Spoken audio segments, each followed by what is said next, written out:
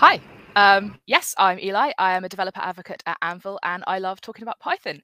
So this talk today is about how Python handles objects in memory, and we're going to be talking about what pointers are and where you'll see them in your code, what the ID of a Python object is and why it matters, and how the Python, in particular CPython, can tell when you are done using an object that it has in memory and what it does when that happens. So what is a pointer? Well, here are some pointers. This is a bit of C code. And here we've got, you can see it's sort of saying this is a void and a pointer, and that is saying that this is a pointer to an object that the type is not specified. You've got an int, and therefore the pointer has to be a pointer to an integer, or a char, and it has to be a pointer to a character. And this is because in C it's very strongly typed. Obviously in Python, we've got duck typing, so pointers function a little bit differently than they do in C. And you don't actually need to know any C at all to grasp anything that's going on in this talk. But the reason that I call them pointers is because that's what they're called in C. So a pointer is basically an object in the namespace that corresponds to an object in memory. So when you name a variable something, that name is a pointer. So for example, I instantiate an instance of my class, and I call it my class instance, and that name is a pointer to that object in memory. And through that name, you can access and manipulate that object in memory. So where will we see them in our code? A list is actually a pointer. Well, we're going to use a lot of lists in the examples that I'm going to go through, because the way that a list functions in Python is it's actually a wrapper around some pointers. So the name, if you've got an A and you've said A is some list with some objects in it, A points to the list object in memory, and this object has all of your list methods in it. So like append and get item, which is when you get an item from the list by indexing it. And then it also has pointers to all of the list contents. So when you have a list, it automatically has pointers within it if it has any contents. And so because of that, we're going to be using lists in quite a lot of the examples to see how pointers behave. So one behavior that you might often see and can often trip a lot of beginners up when they start using Python is something called pointer aliasing. And this is the phenomenon when you change one variable and another one changes and you didn't intend to do that. And we're going to see an example of that happening here. I have got a list, got my list A, and it has some strings in it, my cool list. We've defined it and we've got the interpreter to print it back out to us. And I want to make a copy of this and make some changes. So I'm going to set B equals A. And now I want B to be my awesome list, not my cool list. So I just change the value of the second item in this list. And I set that to be awesome instead of cool. And so we get the interpreter to print us out our list B, and we can see that it's changed. Fabulous. This is what we expect. But let's see what happens when we print out A. A has also changed. And the reason this is because when we set B equals to A, we didn't actually make a copy of that list object. We just made a new pointer to it. And so when we access that list object through the pointer B, it's the same list object that A points at. So we're actually changing the same object that's just got two different names. So what if we didn't want to do that? Well, we could do, you could use the copy method of a list, and I'm going to make a different copy. And instead of just setting it equal to A, I'm going to make it be equal to A copy. And now I want this one to be my amazing list instead of my awesome list. And if we do exactly the same thing again, we just change the value of the second list of the object in the list. And we can see that that has happened as we expect in our new list. We can see that it didn't change A. This is the behavior that we wanted. This is how you get the behavior of making a copy of a list without changing the original. And this is all well and good. But the reason that this works is because when we actually changed awesome to amazing, we simply replaced the string. Strings aren't mutable in Python. So what happened here was that within that list object, we got rid of the awesome pointer and replaced it with an amazing pointer.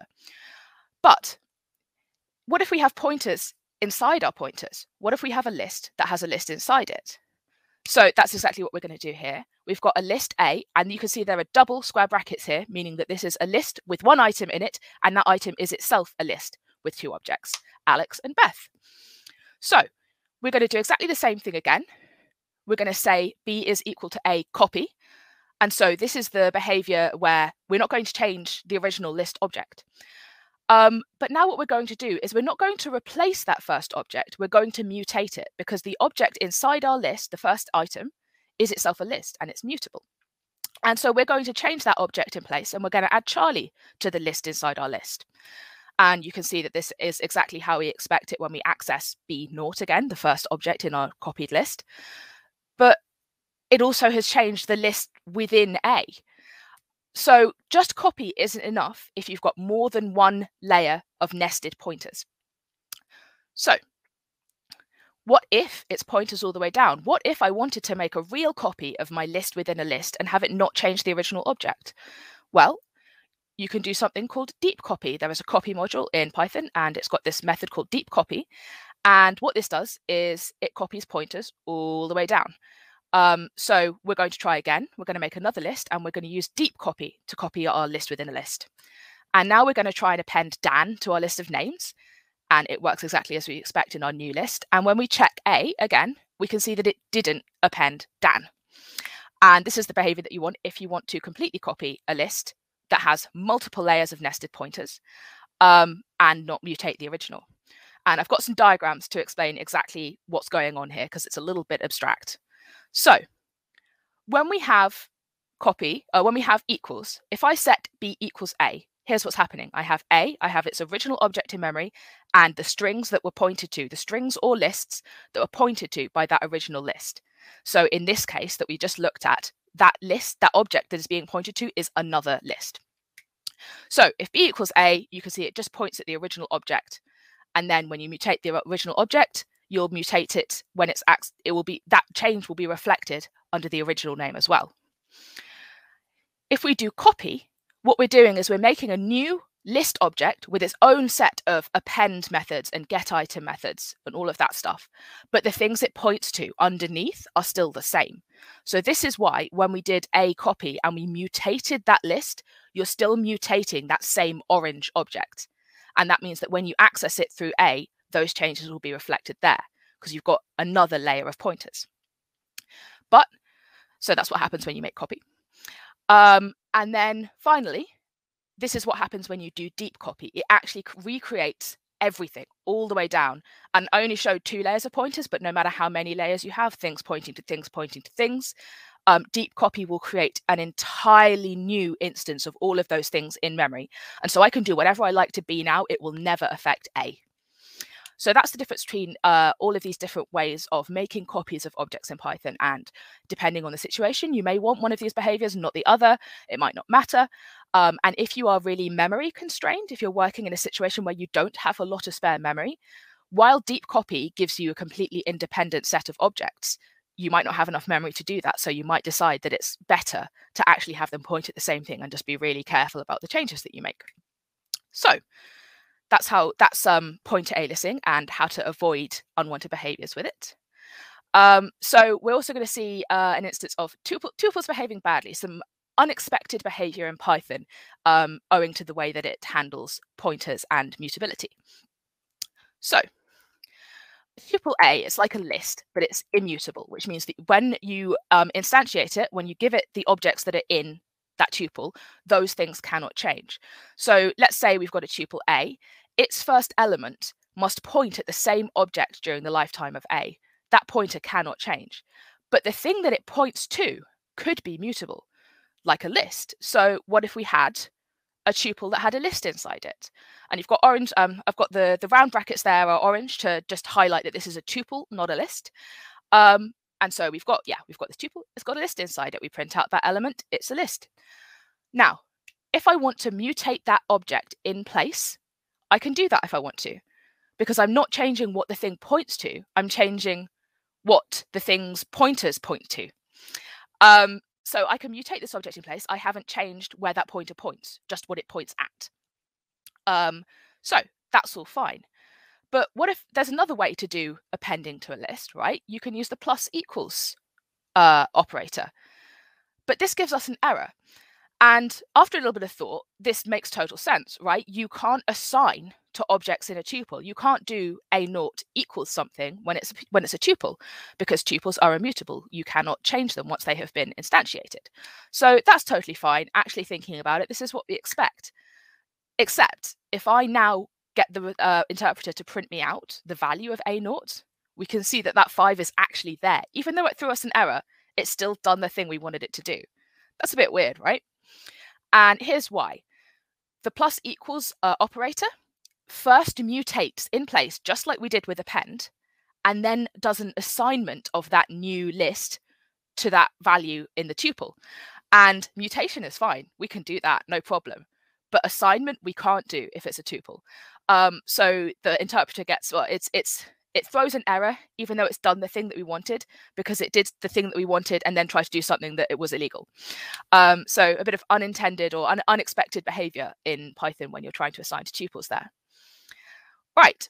I talked about that tuples have to be, they're immutable for the lifetime of that object. Like, so long as our tuple exists, it has, scratch all that. Going back to making copies of things, how can we know when two objects are really the same? So we did a thing where we did B equals A, and then we did C equals A copy. Are these the same? In what ways are they the same?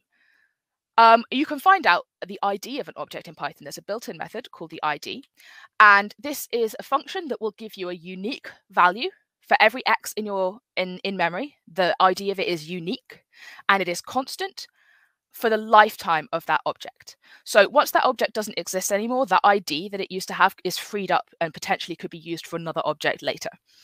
So what does this mean in terms of equality? So many Python implementations uses the object's address in memory as its ID, but not all. So for example, CPython uses the memory address. Physically, where is this object stored in memory? Or I guess depending on how many levels of virtualization you want, but it uses the memory address of the object as its unique constant ID. But Sculpt, which is a Python to JavaScript compiler, actually just generates and caches a random number. So you cannot necessarily rely on the address in memory being equal to the ID. We're mostly going to be focusing on CPython during this talk, and a lot of people primarily use CPython, so it's useful to know that, but it's also useful to bear in mind that it's not universal. So we have a list again, and I've called the ID function on it to get a big long number. Now, if you do program in C at all, you might be more familiar with this if it were in hex, because C normally prints out its pointers, the value of its pointers in hex. And in C, pointers are the address of the object in memory. So that's kind of the connection between the ID and pointers. So we can see that the ID of A is just this big long number. And if I say B is equal to A and I print out their IDs, you can see that they're the same. And this is because B and A are both pointing at the same list object in memory. They are both pointing, they both refer to the same object. But if we do A copy, you can see that those two IDs are now different. C is actually a different list object than A, even though they point at the same things underneath. So when can we tell if two objects are actually the same? Well, there are a couple of different ways of defining equality in Python. So we're going to have the same setup again, where we've got a list and we set one to be equals and one to be a copy. And we're going to look at some truth conditions about their equality. So A is double equals to B. That's true. And A is B is also true. But A is double equal to C is true, but it is not A is C is not true. So what's the difference here? You might expect that these two comparators are actually doing the same thing, but they're not. And here's what's going on under the hood. Is uses the ID. So saying A is B is directly equivalent to saying that their two IDs are the same. So, and the double equals comparator uses the double underscore equals method. Double underscore methods are also called dunder methods or magic methods. I'm going to be calling them dunder methods for the rest of this talk. So double equals uses dunder equals as its method for defining whether or not it is true. So what is this dunder method? Well, you might already be familiar with quite a few dunder methods, such as dunder str, which determines what happens when the str built-in gets called on an object, dunder wrapper, which does a very similar thing but in different contexts, and of course init. So this is a method, the double underscore equals method, defines the behavior of the double equals operator when it applies to instances of the class that method is defined on. So we can write our own if we like. I've written a class here and I've defined an equals method on it, a dunder equals method on it. And all I've done is I've said return self is other. So we're actually just delegating to the other kind of equality that is. This is and saying that one is double equals to the other if its IDs are the same. This is actually the default method. This is the default behavior for any user-defined class. If you don't define a dunder equals method yourself, this is what's going on under the hood. But we could also define something completely different. I'm defining a class here that it has a name so we can tell our instances apart. And for its dunder equals method, I've just said return true, like indiscriminately return true, no matter what's going on. And you might think, okay, like I'm sure you can do that. Let's see some of the behavior that comes up with this class. So I've got two instances of this class. I've got one named A and one named B. Their names are different because one is named A and one is named B. They've got different attributes on them. But when I compare them using the double equals equality comparator, it returns true because it uses that dunder method, and we told that dunder method to return true no matter what. Obviously, this isn't a great equality method. So let's see what happens if we do the opposite thing. What if we set it to always return false? So I've got a class here that's doing just that. Indiscriminately, whenever this equals method is called, it will return false. And you might think that's great. Well, no class will ever be equal to a different class. That's what we want, except for you get the behavior that A is not equal to itself. Because even when you're comparing two objects that are literally the same object, you're still calling that dunder equals method under the hood. And we told that to always return false. So you end up with a situation where A is not equal to itself. So as with all dunder methods, with great power comes great responsibility to not do silly things with them. Otherwise, you can end up with silly behavior. So we talked about object lifetimes earlier, and the ID is particularly relevant to this because it is only guaranteed to be unique and constant for the lifetime of an object. And the lifetime of an object refers to the length of time that that object exists in memory for Python, in Python's working memory. So what happens when an object is about to be removed from memory? It has another magic method, another dunder method, dunder del. And this is a method that is called when an object is about to be removed from memory. It doesn't actually do the removing, but it is like the method that gets called right before. And because it's a dunder method, you can write your own if you like. I've got a class here that I've defined, and we've given it name as well, just like with the other one, so that we can tell it apart from different instances that we're going to be using in examples. And in my del method, all I've done is I've said I want it to print out that it's about to be deleted. I want it to tell me that it's about to be wiped from memory. And we're going to use this to see some of the behavior of CPython in particular when it is removing objects from memory. So Python frees memory in two ways. The first is reference counting. And what references are pointers. So for each object, Python keeps track of how many pointers there are to it. So for example, when we had that list and we said A is our list, and then we set B equals to A, now we have 2 pointers to that same list objects, that's 2 references. So once an object has no more references to it, there's no way to reach it, nothing can get at it because there's no pointers pointing to that object in memory. Python goes, oh, we don't need this anymore, and gets rid of it. There is another way to free memory in Python, and that is the garbage collection or garbage collector. Implementation of this varies between implementations in Python. We will be looking at CPythons later.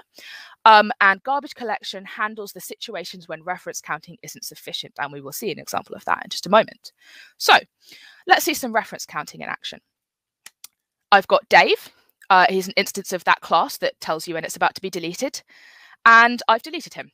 And as we can see, that del method was called because the output has printed out what we told the del from the del method. It's told us that Dave is about to be deleted. So we can see that we made this object. We have a pointer to him, Dave. And once we remove that pointer from the namespace, the object gets wiped from memory because there's no more references to it.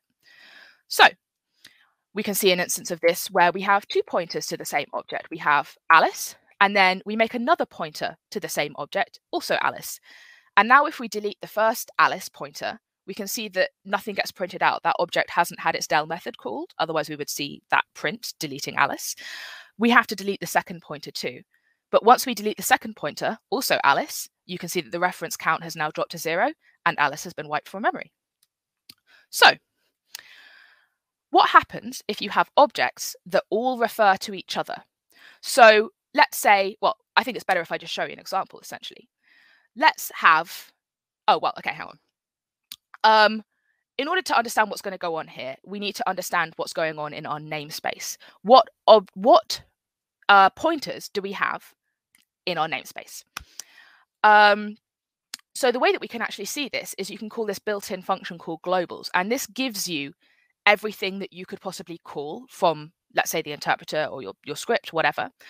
And when we call it at the moment, we can see that my class is, we've got my del class available to us, essentially. I can call this, it's been defined in the namespace. And you can see, is my class in globals? Yes, that is true. And the way that we're going to be seeing if something exists in the namespace at the moment, if there's a pointer to an object in the namespace, is by doing this truth condition. Like, is this thing in our globals? Because that ... at the top of the slide there is actually, there's a whole bunch of stuff that gets printed out when you do globals, which is why I've truncated the output here. Okay, so cyclic references are when you have objects that all point at each other. And we're going to see an example of this. So we've got two instances of this class that I've instantiated, this class that I've defined, that has a name and tells you when it's about to be deleted. We've got Jane and Bob. They are arbitrary Python objects, which means we can set arbitrary attributes on them. So I'm going to make them point at each other. Bob has a friend, and that's Jane and Bob is also Jane's friend.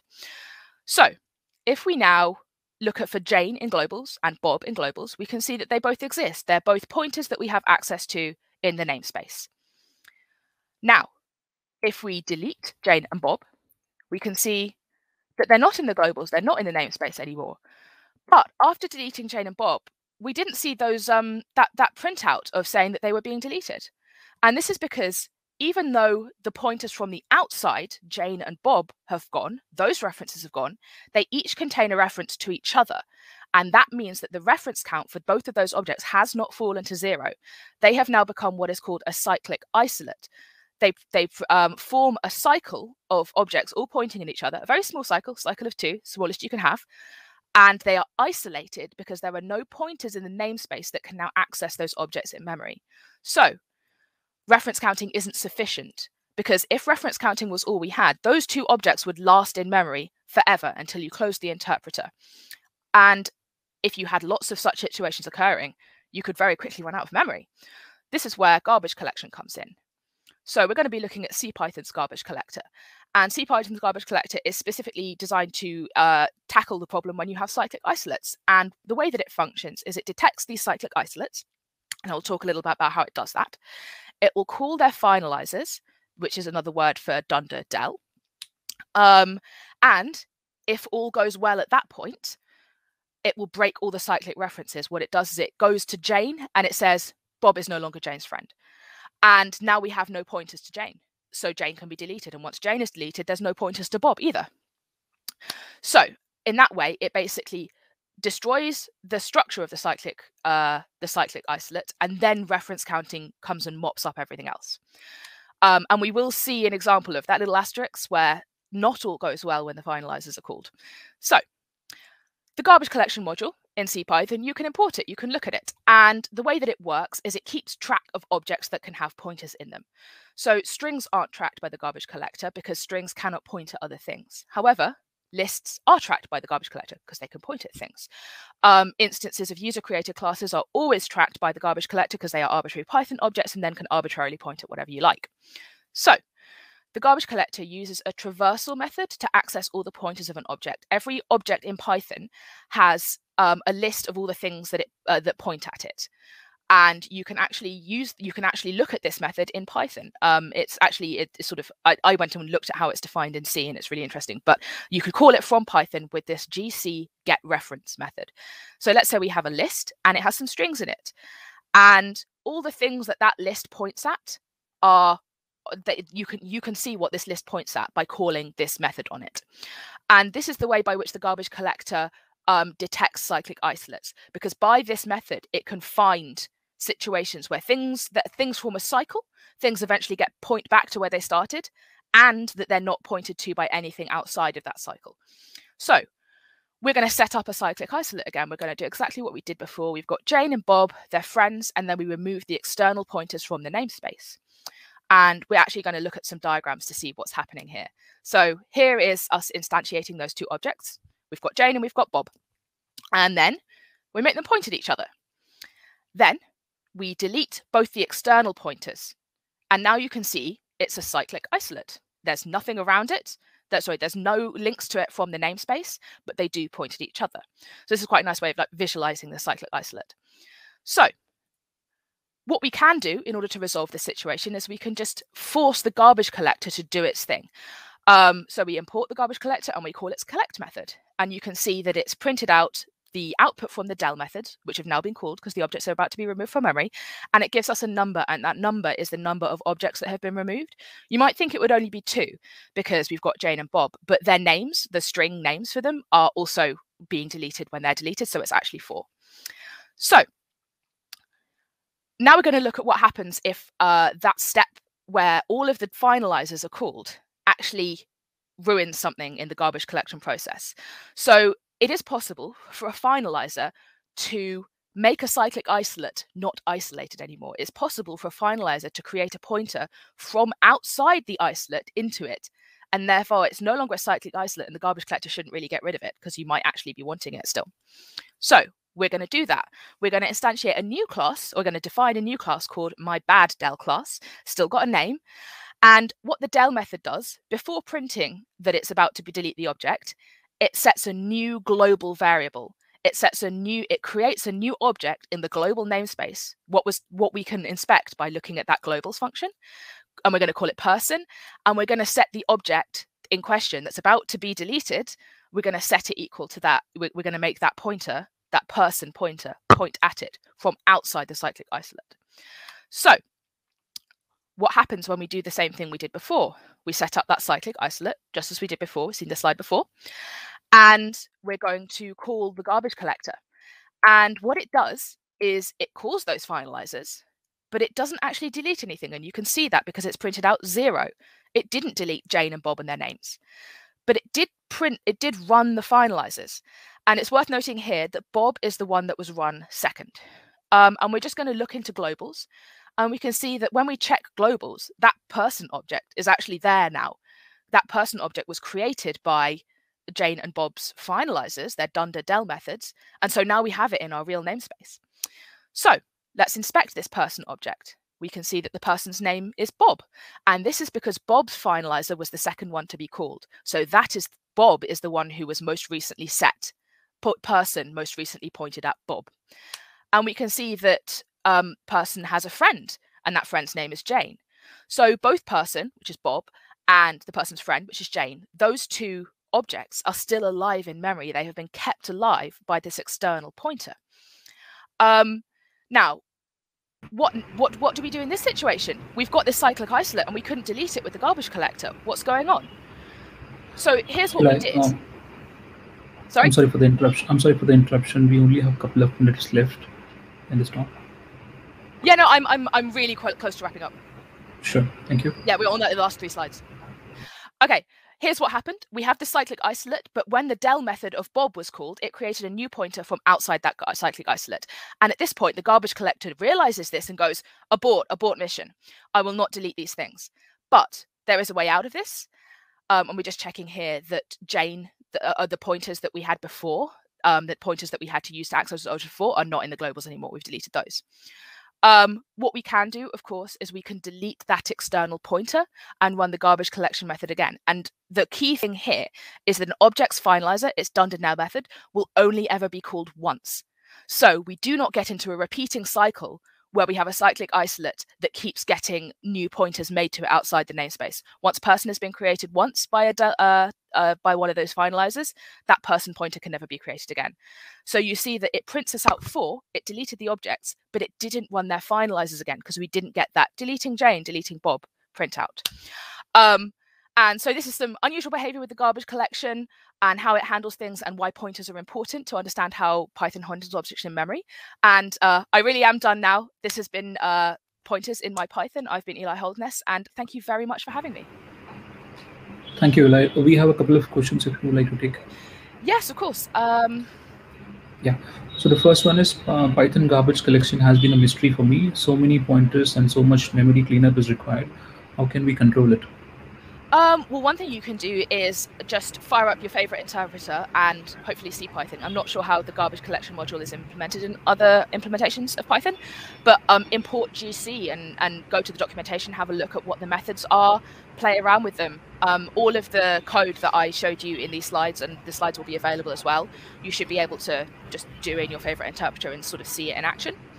I am a real nerd about this stuff, so I love going through reading all the documentation. I actually looked at a lot of the C Python implementation for like PyObj, which is the sort of generic object implementation in Python.